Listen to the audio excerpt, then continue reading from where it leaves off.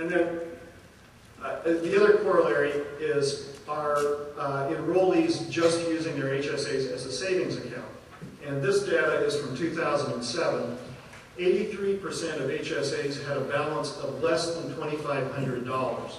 And remember, an individual can put in $3,000 a year, so less than $2,500. And in the same year, 2007, the average amount spent on an HSA was a little over $1,100.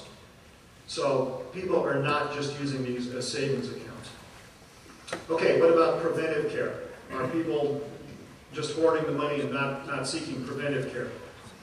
HSA holders are much more likely to seek preventive care.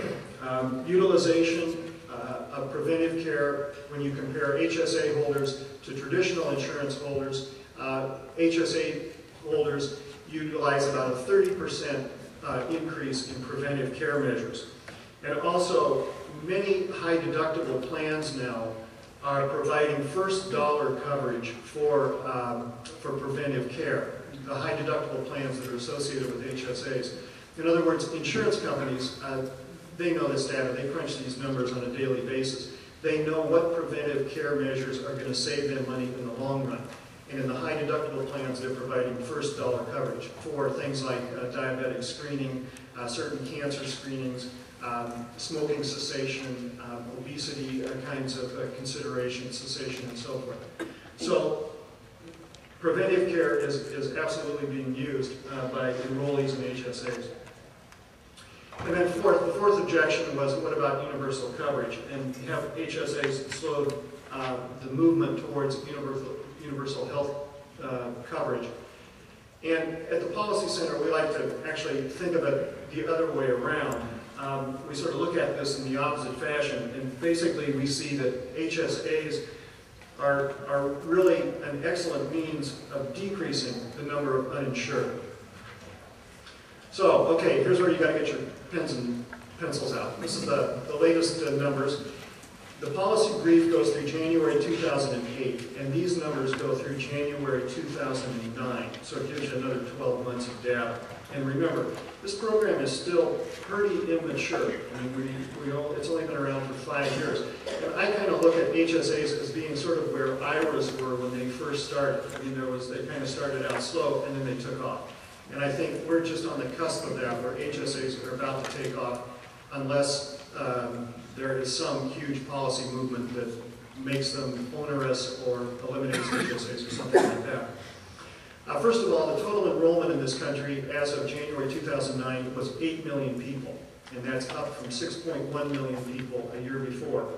That's a 30% increase, and that 8 million people represents about 4.5% of the population in this country. Now, what about the state of Washington? Well, Washington went from a little over 101,000 to over 126,000 HSA enrollees in that 12-month period, which is an increase of about 25%. So we're pretty close to what the national average is. The important number is these things are really becoming popular. 1/2 of all the companies in the United States now report that they're offering HSAs to their employees. In that 12-month period, January to January, 08 to 09, large group coverage increased by 35%, and small group coverage increased by almost the same amount. It was 34%. A very interesting study came out in March of this year, just 2 months ago, by Aetna, which I'm sure all you're aware is one of the larger insurance companies in the country. What Aetna did was they looked back over the 5 years of HSAs and they said, okay, let's match these to our traditional plans and let's see how HSAs stack up. So this was an apples-to-apples comparison of one insurance company. What they found was employers saved $21 million per 10,000 employees. And if you do the math on that, that works out to be a little over $2,000 per employee for those enrolled in HSAs compared to traditional insurance plans. They also found that HSA holders sought more preventive care, just like we've discussed. They had a 10% lower use of primary care and a 15% lower use of specialty care. They had lower emergency room use when compared to a traditional plan. They had the same or higher levels of screening for such things as diabetes, breast cancer, cervical cancer, and so forth. And they had the same or higher level of use for drugs for chronic diseases. So, needless to say, Aetna is very enthusiastic about their HSA programs. So, at the Policy Center, what we would recommend is, first of all, make HSAs more attractive, not less attractive. And second of all, make HSAs, give them a broader appeal. In other words, capture more of the uninsured market. And if we split this up, state level, federal level, what are the things that we could do at the state level? Well, the first thing we could do, as Dr. Matthews recommended, is decrease some of these 57 mandates. Let's go down to 13 or 14 like Idaho. Let's go down to fewer like they have in Arizona. Or let's allow people in the state of Washington to purchase health care across state lines so that we can have high deductible plans with fewer mandates in them. Let's also allow insurance companies to design a buffet of plans so that the patient as consumer can choose an array of plans and not plans that are strictly set by mandate-rich plans. Also at the state level, let's introduce HSAs into the Medicare program, and let's introduce HSAs into basic health, whatever our basic health plan is.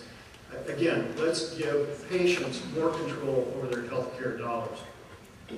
At the federal level, two things. Again, make HSAs more attractive, not less attractive. 2 weeks ago, the Senate Finance Committee had 3 or 4 proposals looking at HSAs, which really narrowed them down. And I don't know if that's going to become law or not. I don't know where those recommendations are going to go. But the current movement, at least in the Senate Finance Committee, is to not make these things more attractive, to not make HSAs more attractive. And the second thing that can be done at the federal level is let's allow Medicare patients to utilize HSAs. Let's allow them to take their HSA and their high deductible plan beyond the age of 65. So, in conclusion, let me just say HSAs are growing in popularity, 30% over the last year. Enrollees represent all ages and all socioeconomic classes. Enrollees are satisfied with their plans and when asked would not go back to a traditional plan.